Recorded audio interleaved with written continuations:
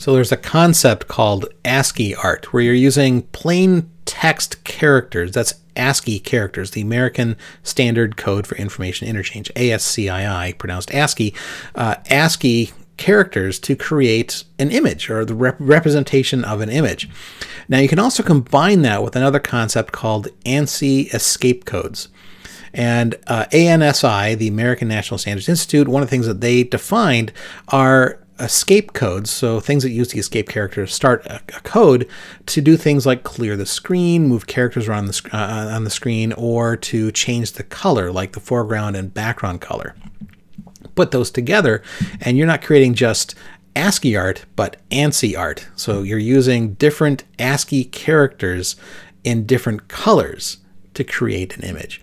And actually on DOS you can use the extended ASCII character set to do sort of graphical drawing and things like that. And a popular program to do that on DOS was a program called TheDraw. So let's take a look at TheDraw to do some ANSI art. So here I've got a version of TheDraw. Now this version is 4.63 and it came out in 1993. The first version of TheDraw came out in 1986. Now let's look at the documentation files. So you typically expect to find that in a TXT file, but there aren't any TXT files on here because on DOS typically those were .doc. Typically today you'd expect a .doc file to be a Word document, but actually on DOS that extension hadn't really become a standard yet, and so .doc would also be a plain text file. TheDraw.doc is the full manual for using TheDraw, and that is a very big file, 356K. I can't bring that up in the standard FreeDOS editor, but I could bring up the what's new, but that's really just a listing of sort of what's new in each version. And 4.63, this version was really just a maintenance release. It fixed a couple of bugs. Now, before I show you TheDraw, I want to talk about what an ANSI escape file is, an ANSI file. And it's got a whole bunch of ANSI escape characters in it that, as I said, will clear the screen or move the cursor around the screen or set these different colors. Now, to be able to display an ANSI file properly on DOS, you need to have what's called an Ansi driver loaded. Now we don't typically load that on FreeDOS, but you can see here that I've added that to my config sys, and so I'm going to go display my ftconfig.sys file. And at the very end, I've added a line device equals to load the Ansi driver. This is a version called Nancy, N-A-N-S-I driver that will allow you to display ANSI files correctly. So let's look at an ANSI file. And TheDraw includes a sample version. We'll just do a directory on .ans, and you can see they've included this file, shuttle2.ans. Let's go ahead and type that out, shuttle2.ans. And what you're going to see here is you're going to see a brief animation, because you can include different ANSI escape characters, as I say, to clear the screen or position the cursor. And you can see a brief animation. It runs really fast because my machine's really fast. And then it's going to end up with a color drawing of the space shuttle. And so that's what we're going to see when I hit return right here. So you see a little brief animation, and then we get the color drawing of the shuttle. So how do you create images like that? How do you actually use TheDraw to create these ANSI drawings? Well, let's go ahead and run the program. So the executables in this directory are these programs. The first one is going to print the documentation. There's another one in here for setup, but we want to run the program TheDraw. So this is a shareware program, actually, and as you can see, it wasn't very expensive. It was $22 if you want to keep using it after the first 2 weeks. And just press any key to continue. So we'll go ahead and press space, for example. And so this is TheDraw.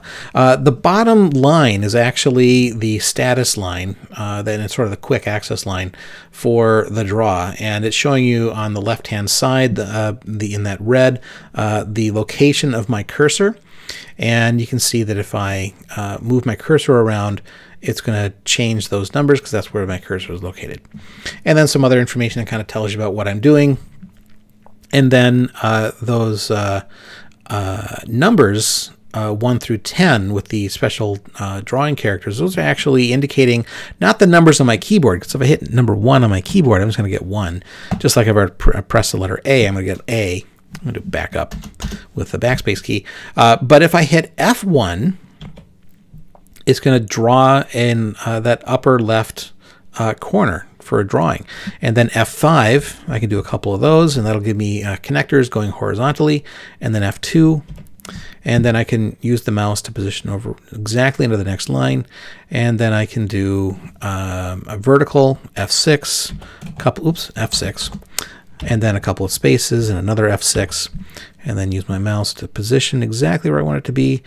And then I could do, and then I can do F3, and a couple of F5s, and then an F4. And so now I've drawn a box.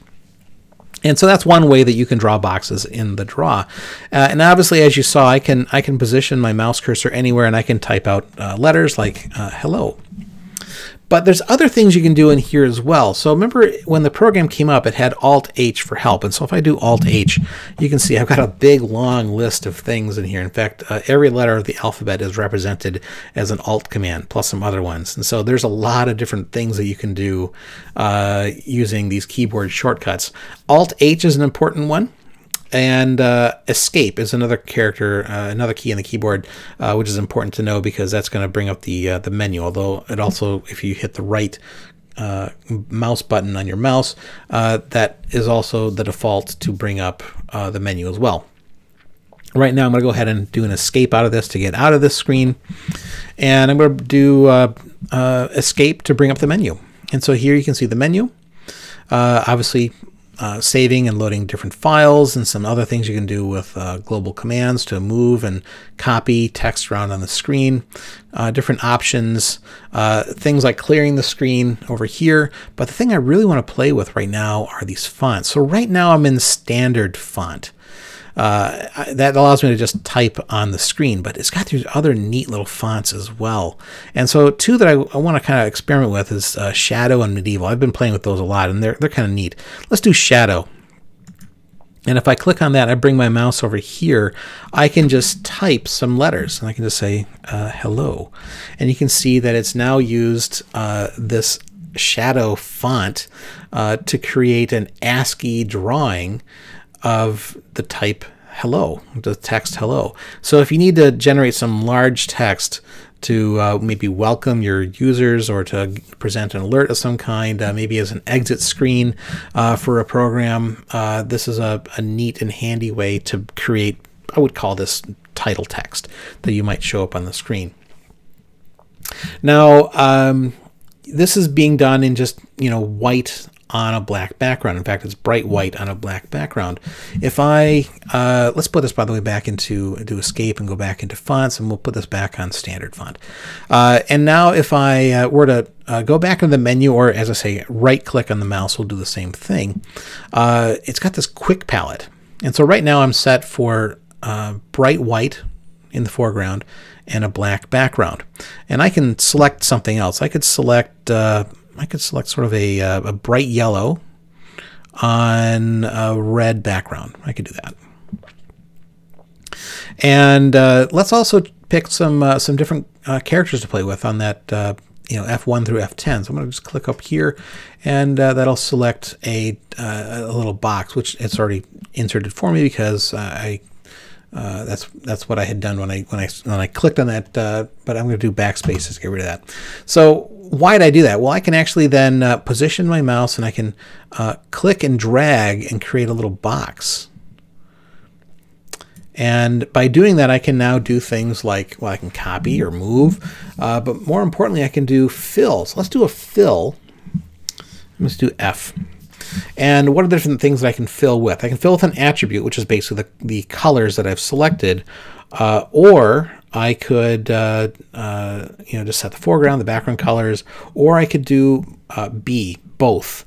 And so that's what I want to do here. I'm going to do B for both. And now what character am I going to use?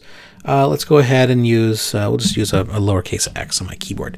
And so now you can see in bright yellow on a red background, I'm able to very quickly draw on my screen. Now, if I wanted to, I could move my mouse over here, and rather than having F1 and F2 and things like that to do line drawing characters, I could do F1 to create this little shaded character, slightly darker shade or more complete shade, even more complete, and then a full box, a completely filled box. And I'm just doing that with F1, F2, F3, F4. So let's go ahead and now draw a simple image using the draw. So I'm going to go back into the menu. I'm going to go ahead and now clear the screen. So I'm going to clear page. I've only got the one page loaded, so I'll just say yes, we'll clear this page. I don't want to say what I'm working on though, so no. All right, so let's first change our color. Let's make this let's make it an orange color, and we'll put it on a black background over there. Okay. And let's, I'm just going to draw a box. We'll put it right here. And let's fill that with both attributes and characters. And I'll do that with F1 character. So it's got sort of a shaded out orange. I can do another one on top of that. So let's do one right there. I'm going to fill that with both of them, and again, the F1 key. And then we'll do another one up here.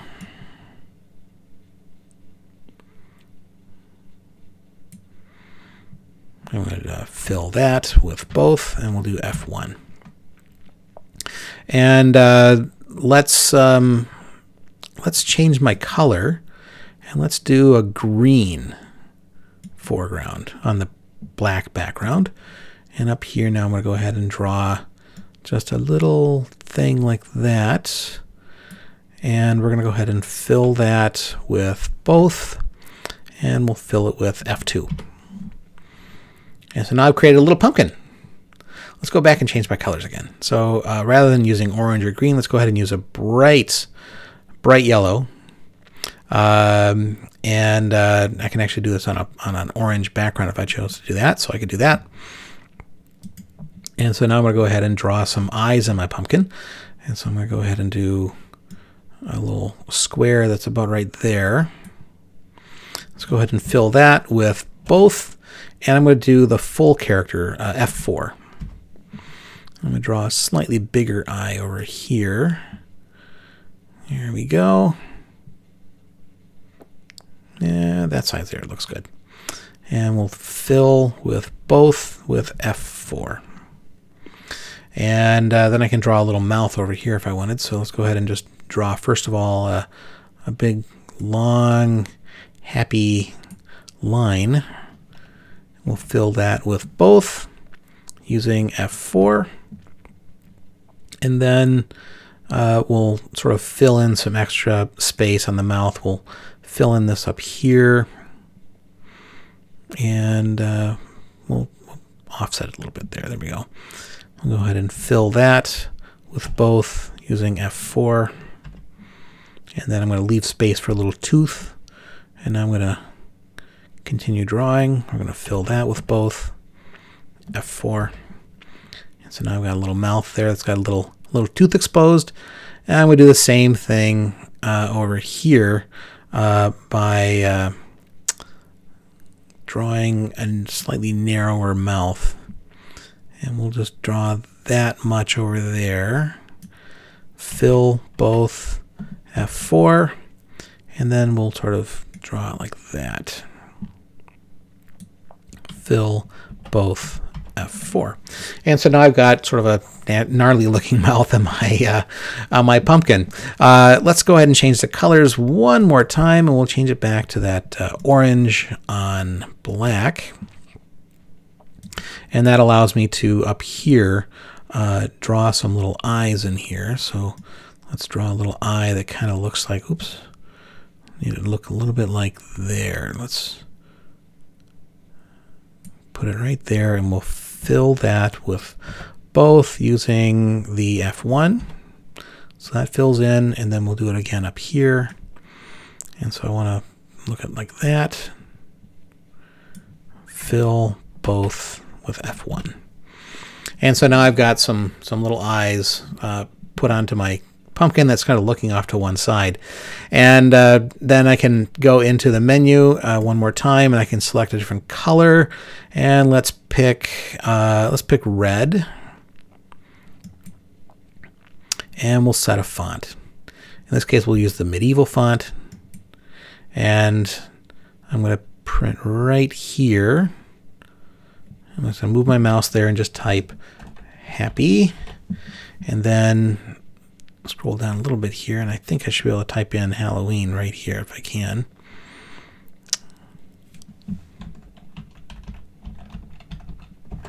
There we go. Happy Halloween. Let's go ahead and save that file. So do a right click and now file. And now here's different ways you can save it. So I'm going to go ahead and do save. In what format do I want to do that? So you got a couple of different options here. I could do Ansi art, which is what I really want to save it as, but also ASCII art, where it's just plain characters, no color. The @ codes, that was important for these BBSs would support these different @ codes. And another one that you could use is C if you want to create some C files. So let's first of all save this as Ansi. So let's do A for Ansi. Yeah, we'll go ahead and clear the screen when it does that. We'll take the defaults on that one. And the display speed, that's fine. I don't really have animation on this one, so it doesn't really matter. And then we'll save this as pumpkin.ans.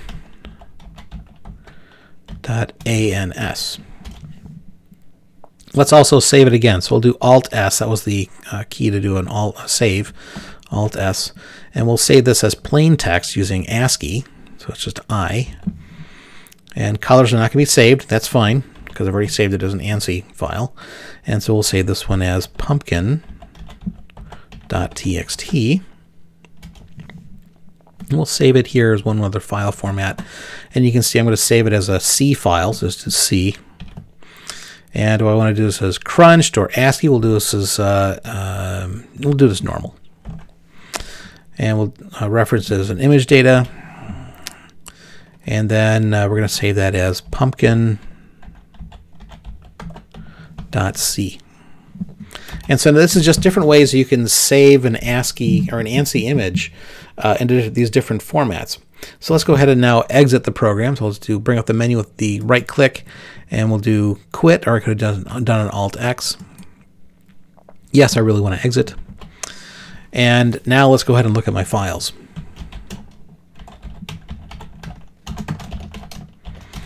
And so there I've got my 3 files. .ans is the ANSI file, .txt is the plain text file, and then pumpkin.c is my C source code. So let's go ahead and look first of all at the plain text file. So we'll do a type on pumpkin.txt, and you can see I'm getting just a very plain text Happy Halloween from that pumpkin.txt file. But I've got my Ansi driver loaded, so I can actually just do a directory on pumpkin to remind us about what's there. And we'll do a type on pumpkin.ans. And this will display the same image, but in color. And so that's another handy way to display these ANSI images, or to create these ANSI images with TheDraw. And one other thing I want to show off is that C, and so if I edit the pumpkin.c, there's a little bit of work you need to do to actually translate this into an image, but now you've got all the code that you would need to draw that image onto a screen. So this is a very handy way to dump an image onto the screen using all those colors. So I'm going to leave it right there. So before I go, I just wanted to thank everyone who supports me on Patreon. You really do make this channel happen, and I really appreciate all of your support. Some of you are sponsoring me at a higher level, and I want to thank you especially here, so thank you very much for that. Visit our website at freedos.org. Join us on Facebook, follow us on Twitter, and consider supporting me on Patreon. Thank you.